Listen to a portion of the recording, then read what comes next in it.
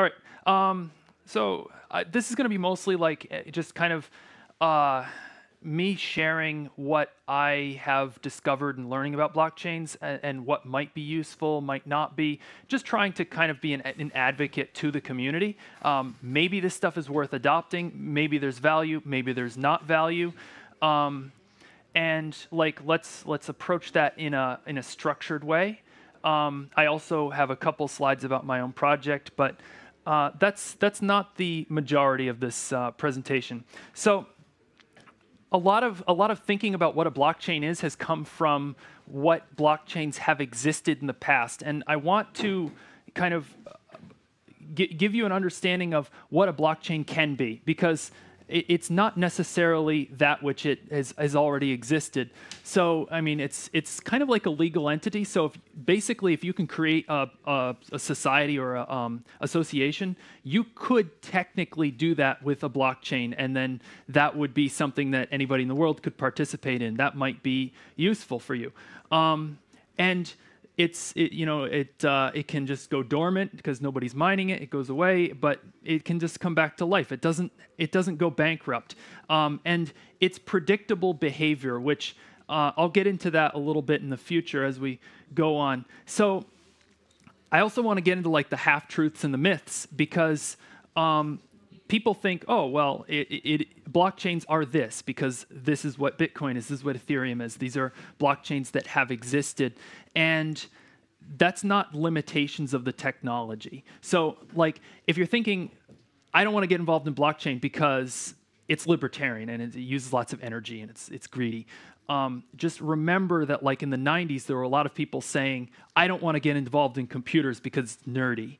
But that was a thing that when you make that decision, you take a lot of power away from yourself because you're not able to influence the way that technology progresses. So mining, people talk about, okay, it uses lots of energy and it uses more energy than Switzerland. So why do we do it? Well, it gives you the ability to have anonymous distribution of something that is egalitarian. So it's like a perpetual auction. You can take these things, and requiring sacrifice, it creates this value for it. It's not the only way to distribute, but it's a way that that works. It's easy. You could write it in code, and so that's how things existed at that time. So myth. This is a myth. It uses more energy than the financial system. No, the financial system uses more energy than anything else because it is backed by the military, and the military is the most energy consumptive thing that humans do. Can you do blockchain without mining? Yes, there are things. There is research ongoing on this, and I'm really positive about the blockchain projects that are actually like in the boots on the ground doing research. We know how to secure a blockchain without miners. We don't know how to distribute fairly without miners. That's kind of where things are still falling down, and it's a research problem. It's ongoing. Politics. Blockchains are libertarian. They're don't tread on my Bitcoin. Don't get off of my land. This kind of exists because early on, libertarians were the first people to discover this thing, and it was easy to do libertarian code. But that's evolving. Like, there are new projects now that are moving in the direction of, okay, we're going to address more needs. We're going to become more like a community currency, more like an association. So, blockchain and community networks. Let's face the beast, and is there some possible benefit here? And if there is, let's understand it, understand what's not a benefit, and what the risks are. So, on the benefit, this for me is the key thing.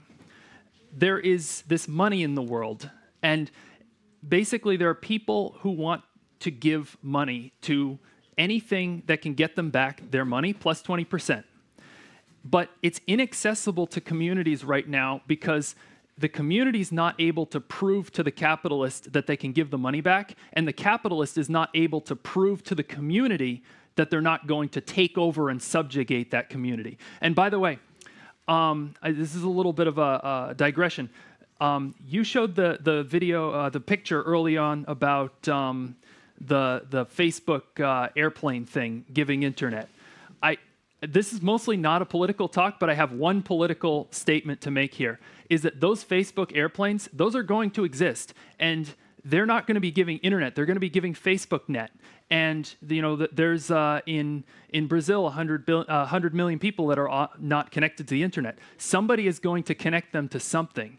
And if that's Facebook net, Facebook came into existence because of the internet, and the internet is a fair thing, which lets anybody can make a website and compete with Facebook. But if Facebook brings the Facebook net, then that Facebook net is going to be for Facebook, and that's going to lock them into a monopoly situation where you can never disrupt Facebook. There can be no Mastodon because it's going to be just Facebook. And that's my one political statement in this talk, is that even though I value small things and I value local things, we have a problem that has to be solved. We have to get the other billion, maybe 4 billion on the internet before Facebook gets them on the Facebook net. And capital may be a way that we can do that. So rules. Rules are the way that we can make the capitalist behave, and that we can make sure that the capitalist is assured that the community will behave. I was talking earlier about with someone about this. The example was the GPL. The GPL is a system of rules which require that IBM follows the rules and you follow the rules, and when you do that, you can collaborate with IBM on software, and it makes sure that everybody's following those rules, and so everybody gets to have something together. And a blockchain can do that sort of thing. It doesn't mean that the ICO that you see online that has a flashy web page is going to do that, and I'll get to that later, but it is possible. So yeah, blockchains can impose these rules. Lower risk, cheaper money, more investors, more people coming to invest into that community network because they know that they can get their money back plus 20%, means that there's less risk of a takeover, a monopolization, because there isn't any one investor that owns all of that community network. That's a possibility when you have rules. So this is something that if you are out there saying, okay, I want to start a blockchain for my community network, I'm speaking to you. So this is a fragile statement, and I think it's a statement that a lot of blockchain people make. They think that, okay, everybody who made a failed ICO project, whatever, they were dishonest. They wanted to scam. And so because I'm honest, my project will work excellently. And I'm here to say, no, don't believe it. I think every project starts with the best intentions, and even if I'm wrong, it's a robust statement. It's robust because if you believe that every project that failed started with good intentions, then you will approach this from a perspective of dealing with the risk. So risks. And I've just I'm not going to name any names, I'm not going to gossip, but I've just looked at some projects that haven't gone so well in the past, and I've identified a couple of risks. One of them I call the Gollum effect, which is they're trying to put together a system of incentives to control how their project will be used, and then those incentives take over them, and they start thinking about the money and collecting the coins and promoting, and they stop thinking about building anything. So, it's like Gollum in the Lord of the Rings, that he started out as one thing, and then that ring turned him into something else that wasn't what he wanted to be. And the other one I call it the alchemist's curse because alchemists had this belief that they could do this great thing, that they could turn lead into gold. And they thought that it would really work. And they told the king, yeah, I think I can do it. I just need some funding. And the king was, the king kind of made a dupe out of himself because he believed it because he wanted the gold. It's easy to believe something when you want it to be true. And he wanted it to be true. So then this put the alchemist into a terrible position where he was trying and trying to make this lead into gold, and it ended up not working. And it's just a tragedy story. And I think that is something that happens with a lot of these ICOs where they think they can do something, and then they end up feeling under an expectation to deliver something huge on day one, and then their dream really pieces them apart. And so ICOs, I am an anti-ICO person. And the reason is because basically ICOs are just doing it wrong. Venture capitalists, I say venture capitalists are smart. I think you need to mention what is an ICO. What's that? I think you need to explain what is an ICO. Okay. Yeah. Thanks. So an ICO is basically, it stands for initial coin offering, and they put up a big website and they say, okay, we're going to do wonderful things, buy our coin. And then there's then $100 million worth of capital, of people believing in this coin, just flow in to buy a coin for something that hasn't been done yet. And that's not how traditional investment works. Traditionally, they get a little bit of seed money, a little bit, like $500,000 or $1 million. It's a lot, but it's not $100 million.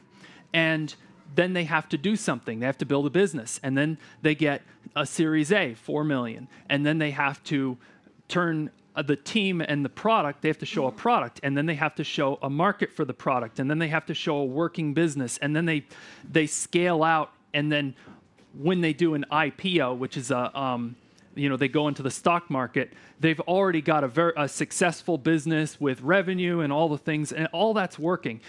Most startups fail along this process, and yet the ICO vision is that they're giving $100 million worth of capital to a coin project, which often is nothing more than a white paper and a really nice website. And for me, that's just bad business. It's just not the right way to do something. So I made a slide of, if you're thinking about getting involved in blockchain in one way or another, how do you manage risk? If you want to start a company, do it the traditional way. Go to traditional methods of getting your capital. And the reason to do that is because you're going to get business guidance, and that guidance the value can't be overstated. Impossible expectations. Resist becoming that alchemist that says, I can solve all the problems of the world, because that promise is going to come back to you and haunt you. Have incentives other than the blockchain. That means if you're thinking about doing like a business, do a business. Have a business with stock and with remuneration, with the things that businesses have been doing for the past 100 years. And start off with the right community. This is one that I just threw in. I have no evidence that this is important, but I feel like a blockchain project is a community project just like anything else. And if you start off with a community of people that just want to take for themselves, then that's going to reflect on how that project turns out. And so in the interest of this, I wanted to do like 4 slides about my own project. What you won't find, it's not an ICO. It doesn't have a flashy website. It doesn't make beautiful promises to change the world and these things. Basically, I decided to take my old project, CJDNS, and to build a blockchain for it. It's designed to facilitate trading of bandwidth leases, and bandwidth leases is the way that I envision capital being able to flow into a community network. I built a bandwidth hard proof of work and an elected party that acts as a network steward and gets some of the coins from each mine. So bandwidth leases, I'm taking a strong position here. I believe that the access can be free as long as QoS priority is what we sell. And I think that if we make it a lease and trade system, that can work. And yeah, flowing capital into projects. And just a reputation system in case that bandwidth is not delivered on. The bandwidth hard proof of work is this idea that if miners are communicating with each other all the time, then they get a discount on how much work they have to do. And the messages that they need to send to each other can contain payload. They can contain some content of whatever you want. And so if you want to send a message out to the world, to anyone who's interested, you can use this proof of work system to do that. And those messages will go out to all the miners, and then all the pools will have copies of them. And so you can send like link state updates or market offers or tweets or these kinds of things. That's anyway what I'm trying to do with it. Another trick that I used, I tried to use every trick I could in this proof of work because work is where you really waste energy, and I wanted to recapture as much as I could without compromising the security. So another trick I used was to reuse the encryption algorithms that are used in WireGuard and other projects, so that any technology that's built to mine will be reusable to encrypt packets. Let's see. Oh, a limitation of this technology. It doesn't know the difference between bandwidth in a data center and bandwidth to the whole community, because blockchains are deaf and dumb and they don't know the difference. There are projects which are thinking about you put up a wireless access point and you get some coins, but in order to do that, you really need somebody that signs a message saying this is a real access point and not just something you made up on your computer. And I wanted to go the direction of everything is decentralized. Everything is, you don't need that central authority signing that message. And the network steward. This is the idea that basically 20% of each block is assigned to an elected key. And that key is someone who can allocate money into communities, allocate money to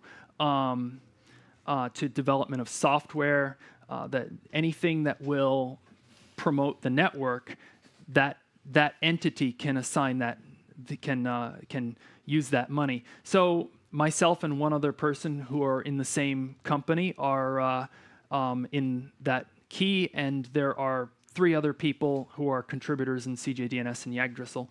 So the initial network steward, it's a 3 of 5 multi-sig key. So 3 people have to agree in order for an expense to be paid. And this is just to give you an idea. If you're thinking, oh, well, can a blockchain be community-oriented? Well, yes, it can. It can have some elected node that does these kinds of decisions. Our role will be to create a roadmap for the project, pay some grants for open source software in the coin, investment into startups in the ecosystem maybe, and we're really focusing on legitimacy because we're an elected node, so we can end up no longer having that position if we abuse it. In my design, I made sure that there was no founder's fee, no pre-mine, nothing that gives any one person a authority over somebody else just on account of who they are. So, to recap, I don't want your money. I didn't put up a website. I'm not making a shiny thing. I actually, if you want to get involved, I'm more interested in just people who want to fool around with the technology than people speculating. I want to relive the early days of Bitcoin when it was geeky kind of tech, not so much something for for speculators. So if you want to get involved, that's my 4 slides on that project. And just in conclusion, my position is that blockchain's a tool. It's not a panacea. It's not a poison. Be careful of the projects that you get involved in because, flashy websites can be dangerous. The past 10 years have shown us some of the risks that we need to navigate. And of all the possible uses for this, is incentivize, payment for internet access. Really the big one is that you can get investment from outside to come in and pay for the installation of the infrastructure as long as that investment knows it's going to get its money back. And that's all I got. Thank you.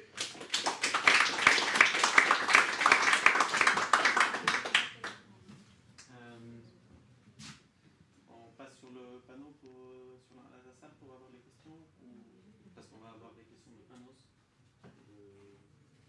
On va avoir 2 personnes qui répondent. On va avoir les questions pour Panos, donc il y aura Panos qui répond. On va y avoir des questions pour Caleb. Donc on passe le micro comme tu veux. Okay. So you can ask questions both about Caleb and Panos talk. Keep your mic on. And just in order to not to talk out, not to overlap voices, just raise your hand if you want to ask a question. I had one question for Caleb. So earlier you were. Do I need a microphone or something? No. Earlier you were saying about the research problems linked to blockchain, and there's one problem you did not mention, which is the problem of scaling. Mm-hmm. So roughly speaking, the problem is that in a blockchain, transactions are extremely expensive, and they become more expensive when the size of the network grows.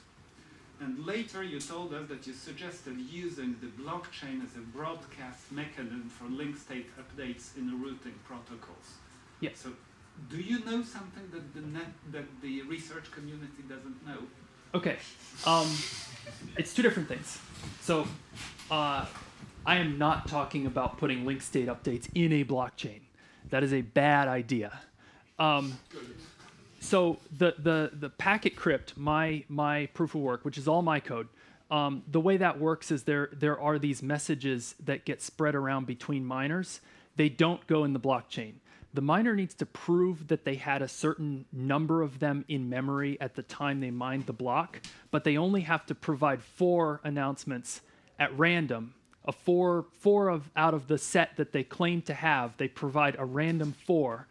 And from those, the community is able to deduce that they had as many as they say they have. So that's the solution to that. On the point about blockchain scaling, I think that the problem is it's being solved, basically. I don't think that it's an unsolvable problem. I don't think it's a brick wall.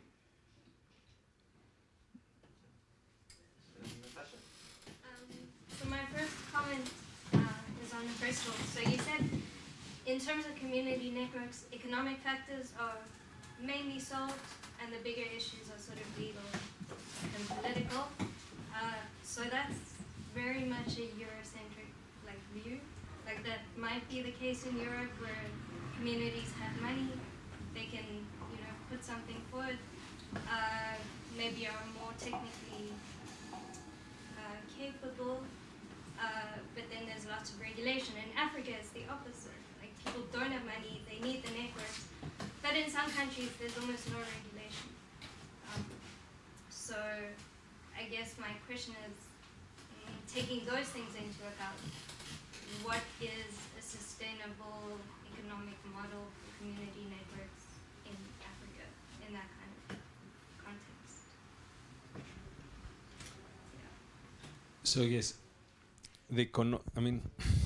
economics is a problem because there is no political will for these networks. When I said that the economics makes sense, this is that comparing to a private business selling internet services, you could have a community network doing the same with less money and better quality. So it's not an economic, I mean, the mathematics are correct. Now, when you don't have at all an economy and you depend only on external investments, it's a different problem.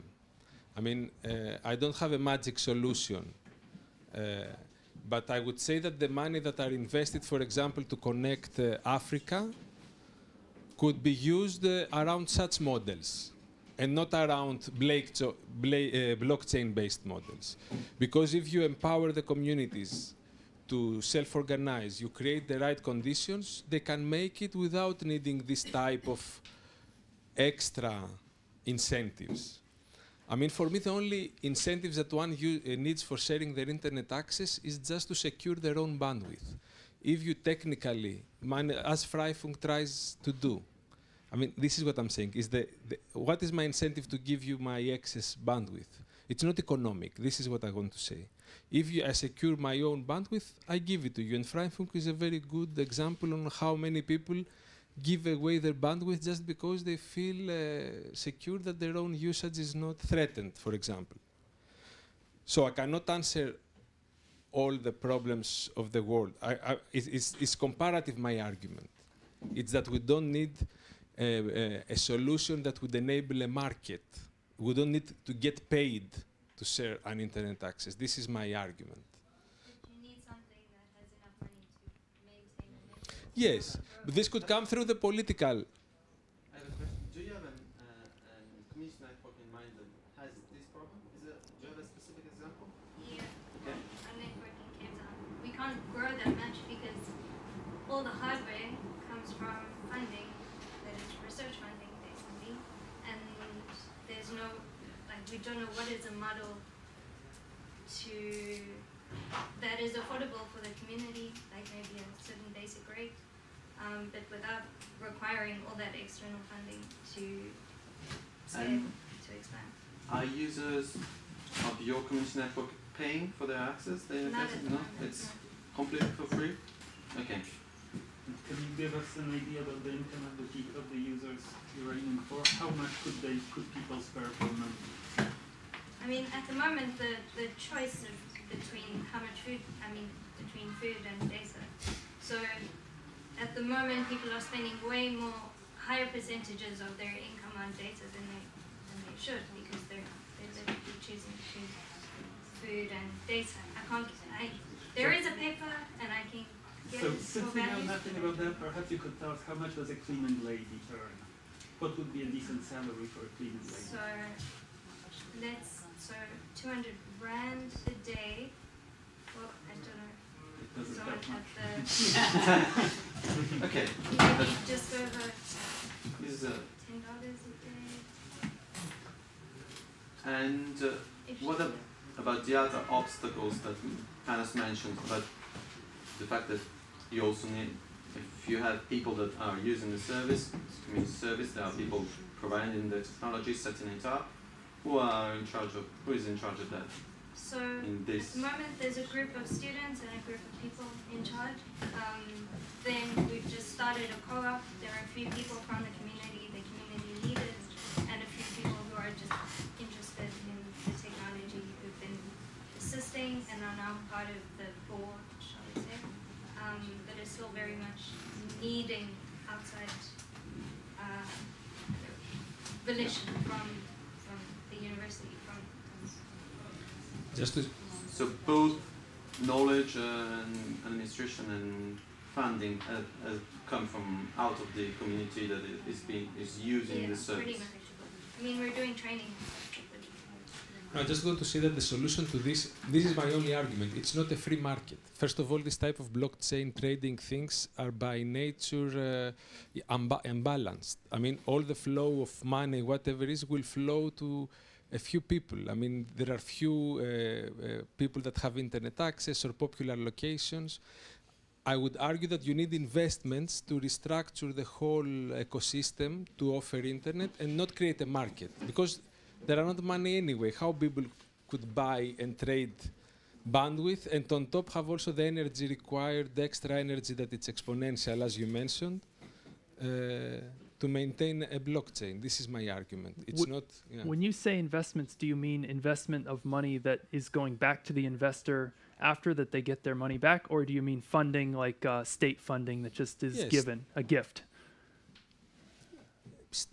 I'm not a politician, but yes, structural funding, let's say. I mean, creating processes, ecosystems that are local, with experts that can build networks, with, I don't know, investment on infrastructure, I don't know, deals. So loan money or gift money?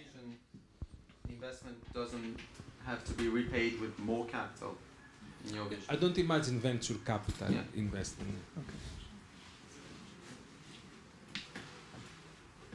Raya? I just have a question for to be interested.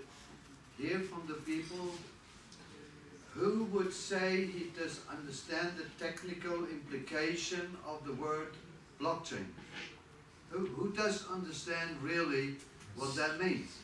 2 hands were raised. Oh, bravo, bravo. Okay. It's a lot more as I was thinking, because I have a feeling there is a lot of mix-up from words.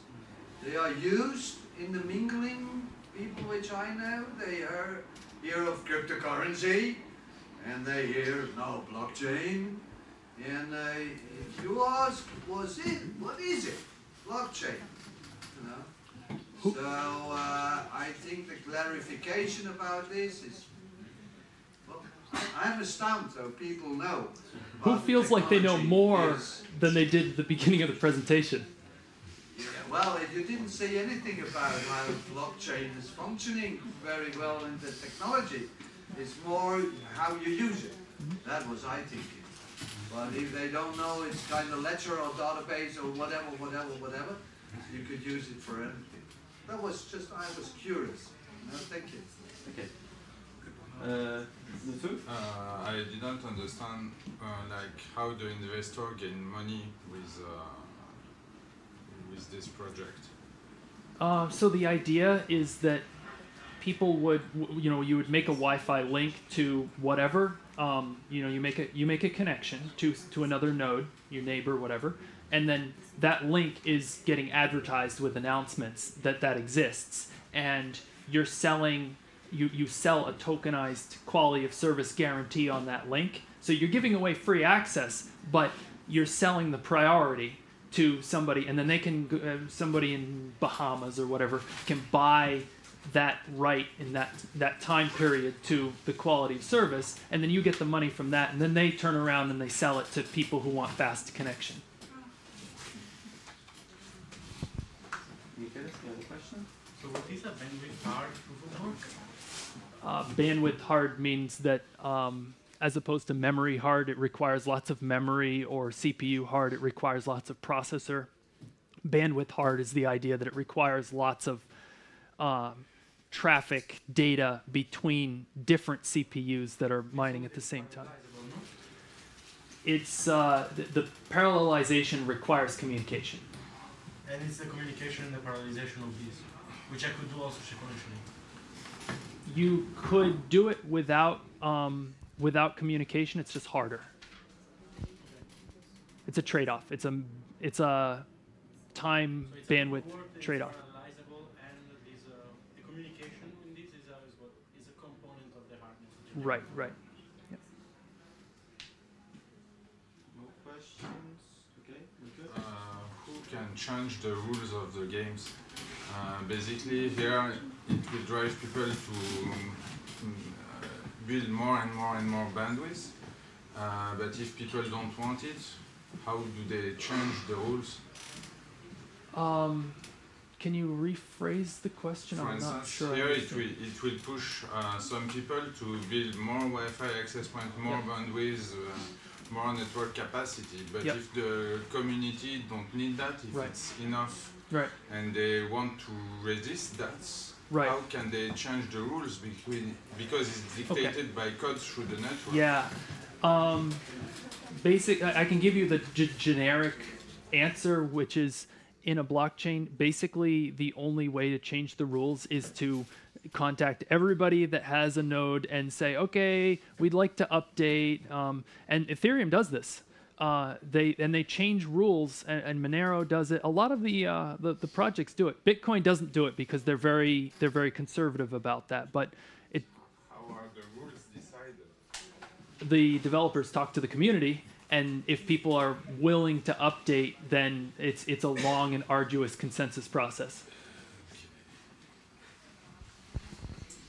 But I just want to give a shout out to a really interesting project that's right in Paris called Tezos. And they're actually working on something where you can change the consensus rules of the blockchain by voting.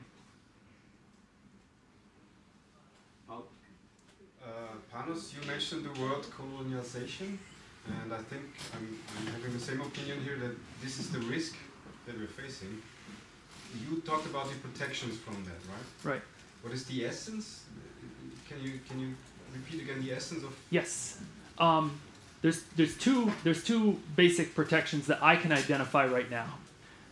One of them is if you have a protocol with a blockchain and the data is encrypted and it's going to a bunch of VPN exits, say, and you can choose your exit, right? Then it's hard for someone like Facebook to come in and say, oh, we want to make sure that we'll invest, but only if people can only go to Facebook, because it's all encrypted. They don't know where the data is going, and that so you have some power at the protocol level to make that protocol free.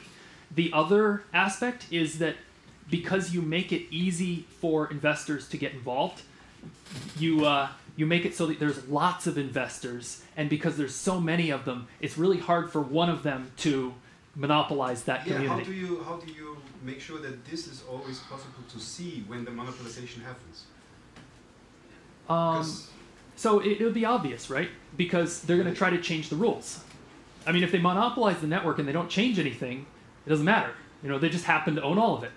But they're going to try to change some of the rules. They're going to say, well, you know, we would rather prioritize traffic that goes here instead of there. Would you guys all want to update the software to do this instead of that? And so you're going to be privy to that. I mean, the Guifi project is having some issues right now where some people are trying to do different things, but they need to change the rules in order for that to happen. So it would give like power over the user, power from the operators of the network over the user, basically, because they are the one who set up the network, and I guess they somehow decide the rules or something like that. The person who writes the code really decides what the rules are going to be, and then the people that adopt that code kind of sign off on those rules. Because here you build like network capacity that's governed by code, yep. And it's the node who do the network capacity which adopt it. Yep. So users are powerless. Users have to adopt it as well. I mean, the user has to decide that they want to use that internet instead of the other internet. If you have like a network in place and it's the only network, users don't have any power. They have to build their own network. That's different. So. But I mean, right now, your choices are SFR free. FFDN is a difference. Yes. So I think that this is better because the rules are actually in code as opposed to the rules being according to the CEO of a company. Okay. I have a question for both of you. You said, Caleb, that your one political statement was that FacebookNet is going to happen if we don't bring them internet to those who are not connected now. And do you both think that we need to connect everybody? And do you think that the fact that FacebookNet is going to happen isn't more, the risk isn't more in the fact that people are going to eventually like Facebook if we don't explain them and show them how something else could be better? Yes, no, I mean, all my life I talk against just connecting people. And I'm even trying to be provocative to this community that it actually works for Facebook for free, no? And Yes, I mean myself. This is what I mean about colonialism. You know, bringing the internet with parachute, like they were throwing food and things like that. I just want to say very quickly, it's not enough the good intentions. I mean, blockchain has an integrated speculation design even, and it's through the scalability problem. I mean, if you want to give incentives, you need to translate whatever tokens to real money. And as the network grows, the cost for maintaining it grows. So people naturally would need more money to maintain it. So this is an inherent speculation device that you don't know who can take advantage of it, and we know who takes advantage of it. And it's actually the way to extract value that it's implicit, not like Airbnb that charges a percentage of every transaction. But you have a project that distributes tokens, the early investors, then forever they will get, if the network is successful, they'll forever increase their profits because of this inherent growth of cost that the network has. It's very complicated to understand, but it's exactly this type of extractive model if you connect it to real currency. And this is one of the core design choices when you do alternative currencies, if they are transferable to the fiat currency. If you don't translate them to fiat currency, you have very limited incentives. And if you translate it, the market can cannibalize whatever you had romantic in your mind about people sharing resources, etc. You cannot avoid it, even if you have good intentions. Yeah. Can you repeat the question? Just because I lost it. Do we really need to bring the 4 billion left unconnected on the internet first? And is it just a matter of who is going to be there first? Facebook net or internet? Rather than showing that Facebook net is inherently not desirable and showing that something else could be better. Gotcha. So I think yes. I think that this is a major challenge of our time as to whether the next 4 billion are going to get on the internet or whether they're going to get onto a captive portal that guides them to Facebook. And I mean, to your point, this is probably like one of the fundamental disagreements between us. I think that we need to get people on the internet. I know they're going to go to Facebook. I don't have a Facebook account, and I know that they're going to go to websites that I don't approve of, but I'm going to accept that because the internet is something that anybody can participate in. It's free to anyone, and it made Facebook, but it can take Facebook away. And what I am afraid of is that Facebook is going to use the model of we'll give people access to something that's not the internet, and they're going to give people access to something that maintains their monopoly for perpetuity. But this assumes some sort of net neutrality, sorry to intervene, that does not exist. I mean, Facebook does not play in fair terms when somebody is connected to the internet. They have data centers close to the users, they are faster, they have thousands of designers that make their products addictive.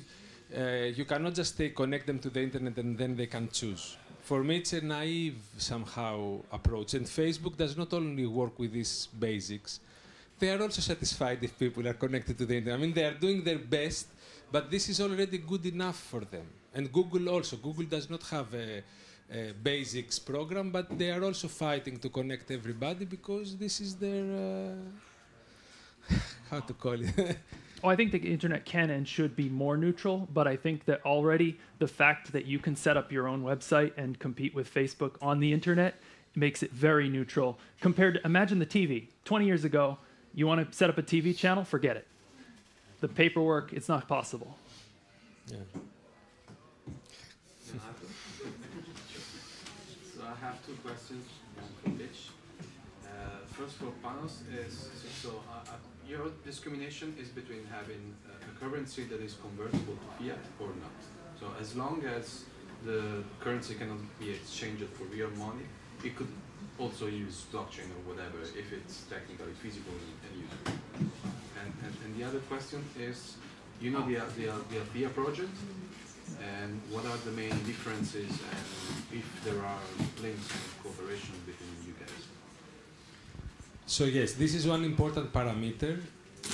Blockchain projects that are not connected to fiat are better, in my opinion, than those that are connected.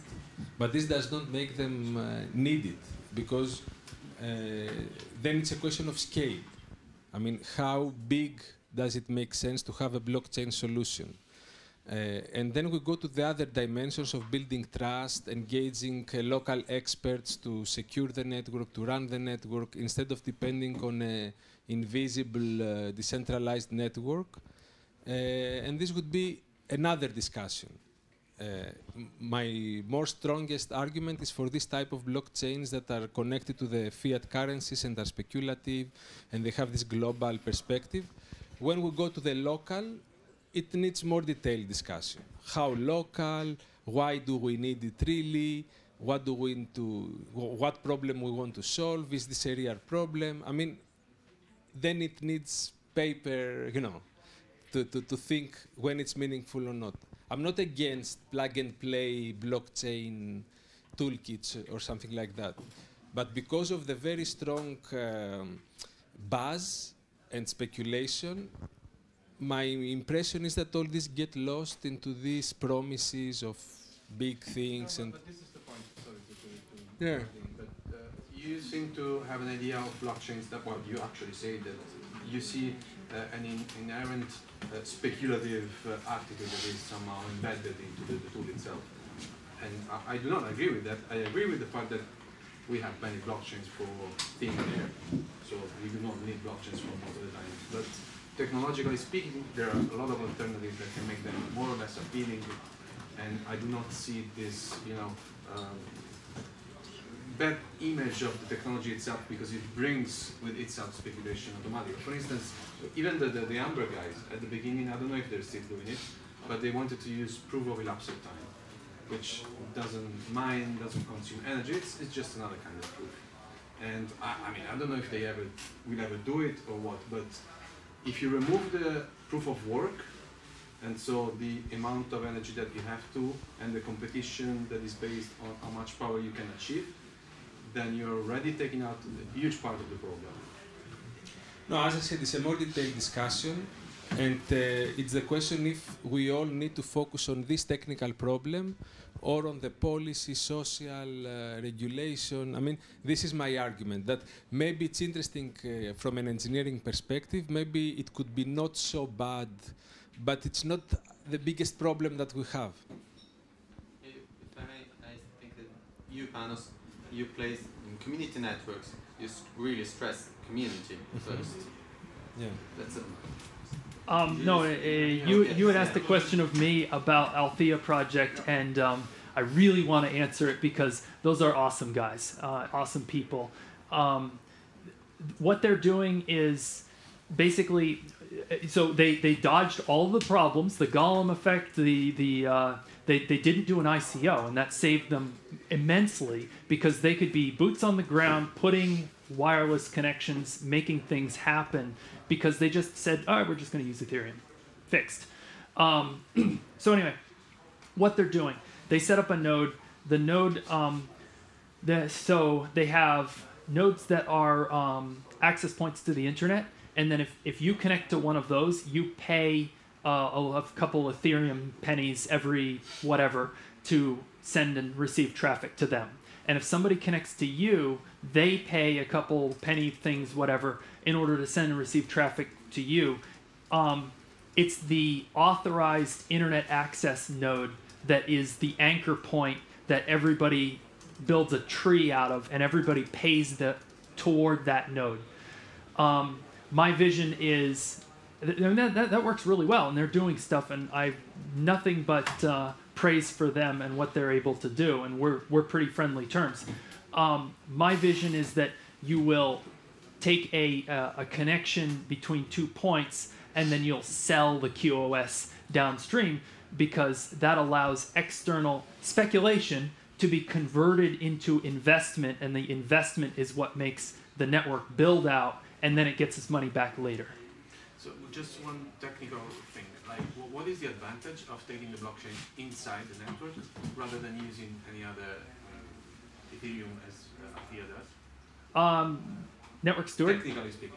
Network steward. It's not technical, but there's a network steward, and so some of that when there is speculation on the coin, some of that money goes back around and back into that community. And another one is the Packet Crypt is it's not only a mining algorithm, but it's also a broadcast system. So you can broadcast link state information through the miners.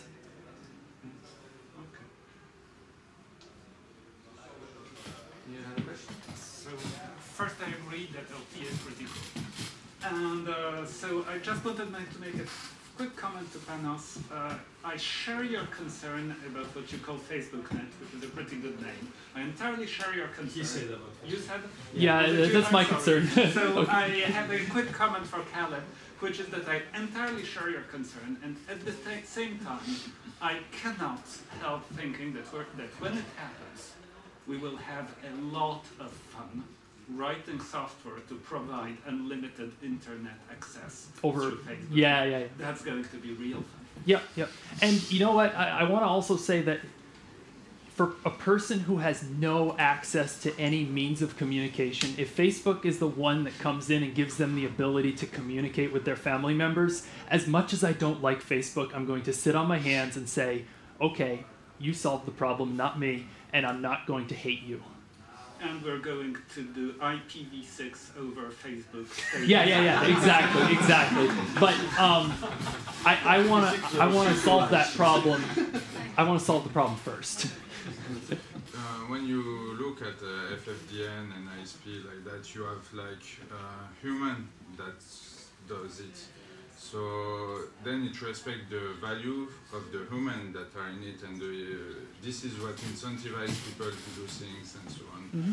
So here the incentive is money. How do you ensure that there is some like common values between people and that they don't go only for the money and that's not lost? So if you have a community network and it works, like if it's working now, don't mess with it. I don't want you to bring blockchain into a community network that's working really well. Because these things are too beautiful to mess up. And the only time, I just want this for the other 4 billion that don't have any access, or when they set up some like couple of radios, then people are just taking and they're not giving back. There's one person that's a single point of failure and that person's volunteering. Like, I think that these things can live together, and it's going to be a decision of each community individually. Like, is this something that we want to use or not? And if it's not, I support you fully because you're doing mesh, and that's what's important. And in fact, there is a point that blockchain as a technology addresses it, that it's giving more advantages to the early adopters. And the fact that you said about one single point of failure, in fact, this is an incentive. Blockchain brings this kind of incentives of multiplying this, which is, in fact, having to multiply and to spread out a problem for community networks. So, can you give me a little bit more, like an example or something? I'm not fully. Well, it takes a lot of human cost to set up a network. Right. And the benefit is seeing that people are happy with it, and knowing that you have allowed some other people to use the internet to communicate. Yeah. And, which is good, still kind of fragile. Right. So, indeed, blockchain might, as a technology, bring some more incentive to this kind of problem and solving this kind of problem. Then the fact is, should we use technology to solve this kind of human problem or not? That is another question. So I like to think of there's sort of these two layers where you have like the hard incentives. We all have money in our pockets for the most part, and we all go to work and we all have a bank account and we pay for things. And then on top of that layer, we have the layer of the human connections where we all work together toward common goals. I like to solve as much as possible in that bottom layer so that we don't stress our human connections with each other, so that everybody has their needs taken care of by a very mechanical system of money and these things, so that we don't have to lean on each other.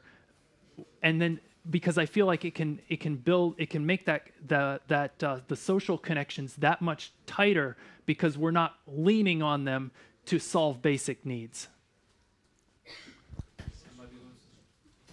Yeah, regarding the blockchain mesh project, does the incentive structure favor early adopters, like generating bandwidth and hoarding like the supply? And then also, similar to that, is there any mechanisms to prevent sort of like a Sybil attack?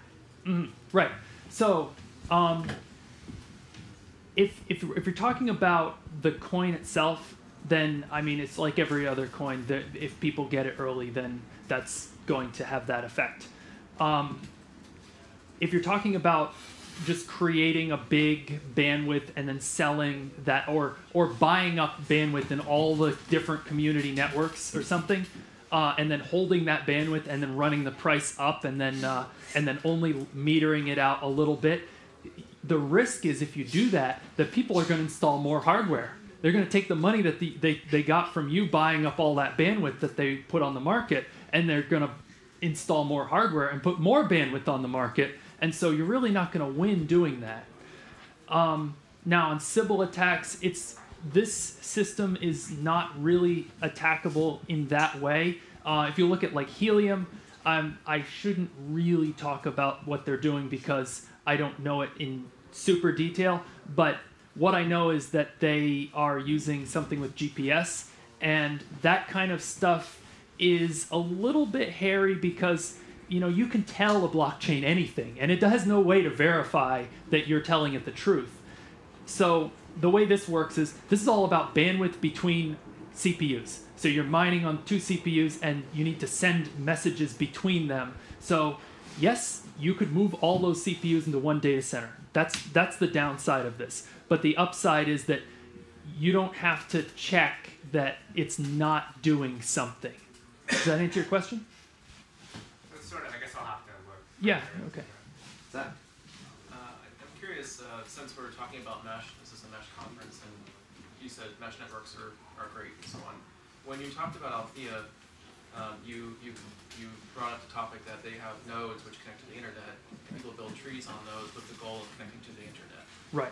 With your project, it sounds like, I mean, if I'm saying it right, you are allocating, or whatever the right word is, QoS between nodes, and so you could make a mesh network. But how do you, I guess, how do you see the coin, money, transactions, etc. flowing when you're communicating between nodes in a network, not to the internet? It's not someone who's opening a gateway. Right. It's like A talks to B, and then later A talks to C, and then later C talks to B. So, maybe just a quick intervention. Yep. Althea is not tree-like. I'm just going on. Yeah, it's actually, okay. That was a simplification, which was done for good reasons. But they are okay. selling access to the internet, right? That's yeah, it's basically access to the internet. That's the point. Yeah, so my vision is that like people want the internet. That's just the reality. Let's encrypt as much as we can. That's why I use CJDNS, so that because to the point of network neutrality, when it's not encrypted, then you have people saying, oh, I like this, I don't like that. So let's encrypt everything, forced encryption. And then, yes, you can use it to communicate with other people in the mesh. You can use it to communicate exit out to the internet through a VPN exit. You're asking what happens when you just want to communicate with somebody next to you. Well, it's not metering the way that Althea is. This is not a metering model. This is a model where somebody has a QoS right on this link, and if the link is overloaded, you're going to ask somebody who's running basically a mesh access provider, and there'll be lots of these. Somebody can run one anywhere that they want. it will be, you'll have to ask them, they'll probably be in a data center, they'll probably be on the internet. You'll just be asking them, can I get access to this network? And then they'll grant you the routes to everything that you want to reach. So would you say that this project's concept, goal, etc., is more about getting you to the right destination cleanly, likely across the internet, rather than making a physical topology on the air? If you want to connect over the mesh network and you don't want to use the internet, that's totally doable. The mesh network that's virtually on top of the internet, right? No. I want to do wireless mesh networking and getting people who don't have internet connections onto the internet and the mesh. Okay, yeah, we are going to take a short break of 10 minutes before starting with Javi's talk about cellular technology and communication with TKAC. In 10 minutes we're going to start.